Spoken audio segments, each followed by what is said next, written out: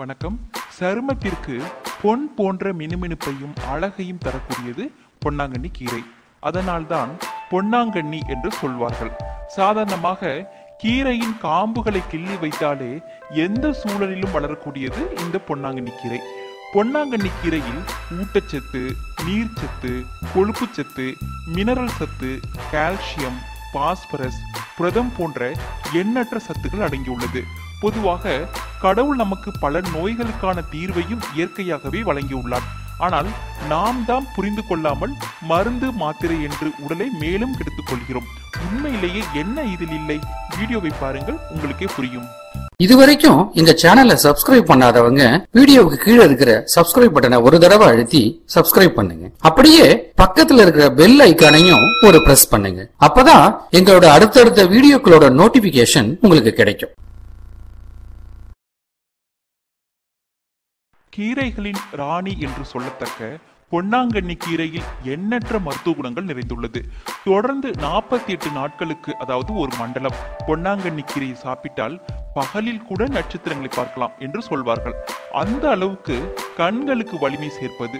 இதில் vitamin A அதிக அளவில் உள்ளதால் கண் தொடர்பான நோய்கள் அனைத்தும் தீரும். கண் மருத்துவர்களை தேடி போக வேண்டிய அவசியமே இருக்காது. அடுத்து சருமத்திற்கு மிகவும் நல்லது. இதை ஒரு மண்டலம் தொடர்ந்து சாப்பிட்டு வர சருமம் பொன்னிறமாக பளபளப்பாக மாறிவிடும்.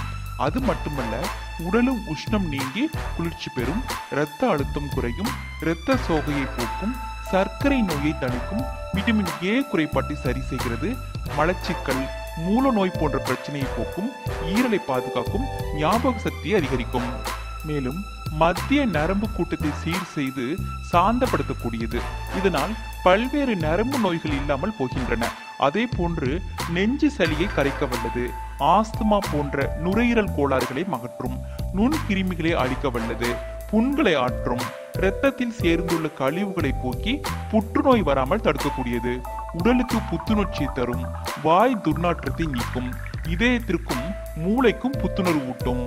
அதே போன்று வெயிலில் வேலை செய்பவர்களுக்கும் கணினியில் அதிக நேரம் வேலை செய்பவர்களுக்கும் கண்களில் எரிச்சல் மற்றும் கண் சிவப்பாக காட்சி தரும். இதற்கு பொன்னாங்கண்ணி கீரையை அடிக்கடி பொரியல் செய்து சாப்பிட்டு வந்தால் கண் பார்வை கோளாறுகள் நீங்கும். அடுத்து பொன்னாங்கண்ணி கீரை, மிளகு, சின்ன வெங்காயம் ஆகியவற்றுடன் சிறிது உப்பு சேர்த்து சமைத்து சாப்பிட்டு வந்தால் ஆண்மை குறைபாடு நீங்கும். முக்கியமாக மூல நோய்க்கு அறுவை சிகிச்சை தேவையில்லை. பொன்னாங்கண்ணி கீரையுடன் பூண்டு, வெங்காயம் சேர்த்து வதக்கி அதோடு சீரகம் சேர்த்து சாப்பிட்டு வந்தால் மூல நோய் படிப்படியாக குணமாகும். அப்போது புளி காரத்தை மட்டும் தவிர்ப்பது நல்லது. சீமை பொன்னாங்கண்ணி, நாட்டு பொன்னாங்கண்ணி என இரு வகை உண்டு. இதில் பச்சையாக கிடைக்கும் நாட்டு பொன்னாங்கண்ணி தான் பல அரிய மருத்துவ குணங்களை கொண்டது. இதை வீட்டிலேயே தொட்டியில் வளர்த்து ஃப்ரெஷ்ஷாக பறித்து சாப்பிடலாம். இதனால் பூச்சிக்கொல்லி மருந்து பற்றிய பயம் இருக்காது. பொன்னாங்கண்ணி கீரையை பற்றிய இத்தகவல்கள் உங்களுக்கு பயனுள்ளதாக இருக்கும் என்று நம்புகிறேன். இந்த வீடியோ உங்களுக்கு பிடித்திருந்தால் லைக் செய்யுங்கள், ஷேர் செய்யுங்கள். உங்களுக்கு ஏற்படும் சந்தேகங்களையும் கேள்விகளையும் மறக்காமல் கீழே கமெண்ட்ஸில் கேட்டு எங்களை ஊக்கப்படுத்துங்கள். நாங்கள் உங்களுக்கு பதிலளிக்க தயாராக காத்துக் கொண்டிருக்கிறோம். இதுவரை நீங்கள் எங்கள் நலமுடன் சேனலை சப்ஸ்கிரைப் செய்யாமல் இருந்தால் இப்பொழுது சப்ஸ்கிரைப் செய்யுங்கள். நன்றி.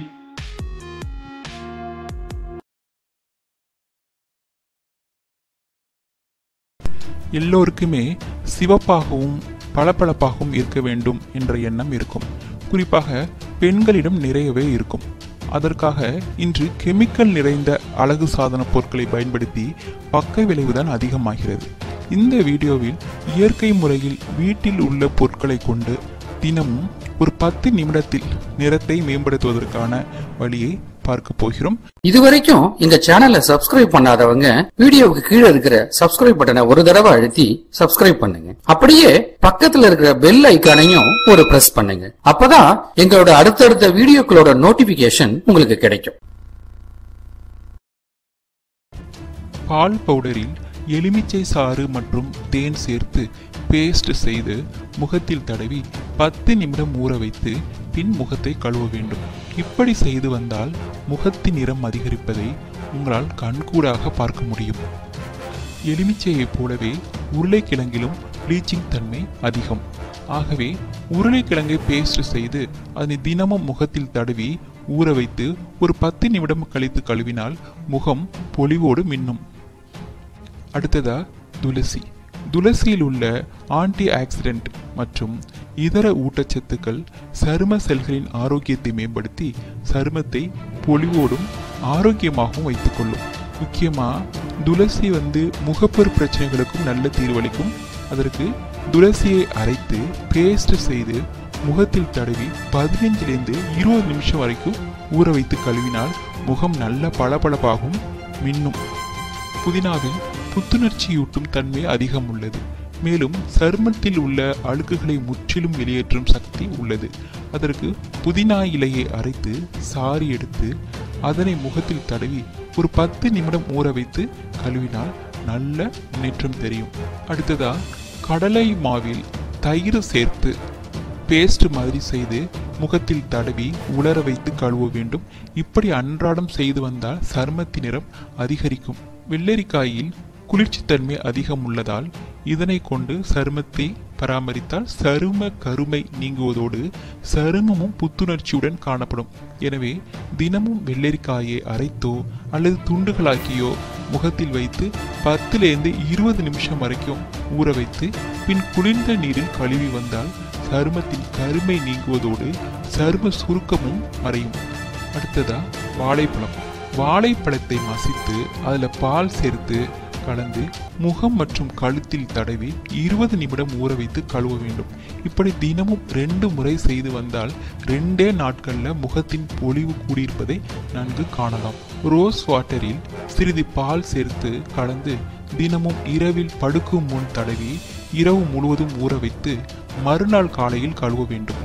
இப்படி செய்து வந்தால் முகத்தில் உள்ள கருமை நீங்கி முகம் வெண்மையாக பளிச்சென்று காணப்படும். இந்த வீடியோ உங்களுக்கு பிடித்திருந்தால் லைக் செய்யுங்கள், ஷேர் செய்யுங்கள். உங்களுக்கு ஏற்படும் சந்தேகங்களையும் கேள்விகளையும் மறக்காமல் கீழே கமெண்ட்ஸில் கேட்டு எங்களை ஊக்கப்படுத்துங்கள். நாங்கள் உங்களுக்கு பதிலளிக்க தயாராக காத்துக் கொண்டிருக்கிறோம். இதுவரை நீங்கள் எங்கள் நலமுடன் சேனலை சப்ஸ்கிரைப் செய்யாமல் இருந்தால் இப்பொழுது சப்ஸ்கிரைப் செய்யுங்கள். நன்றி.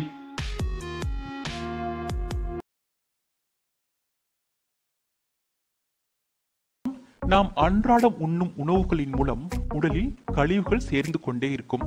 அப்படி உடலில் சேரும் நச்சுகளை முறையாக வெளியேற்றிவிட்டால் உடல் உறுப்புகள் எவ்வித பிரச்சனையும் இல்லாமல் ஆரோக்கியமாக இயங்கும். உடலில் நச்சுகளை வெளியேற்ற கல்லீரல் மிகவும் உதவியாக இருக்கிறது.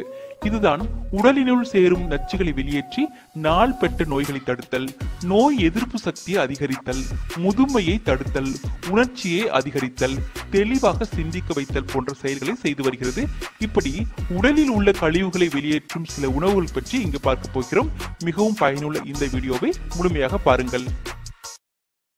இதுவரைக்கும் இந்த சேனலை சப்ஸ்கிரைப் பண்ணாதவங்க வீடியோவுக்கு கீழே இருக்கிற சப்ஸ்கிரைப் பட்டனை ஒரு தடவை அழுத்தி சப்ஸ்கிரைப் பண்ணுங்க. அப்படியே பக்கத்துல இருக்கிற பெல் ஐக்கானையும் ஒரு பிரஸ் பண்ணுங்க. அப்பதான் எங்களோட அடுத்தடுத்த வீடியோக்களோட நோட்டிபிகேஷன் உங்களுக்கு கிடைக்கும்.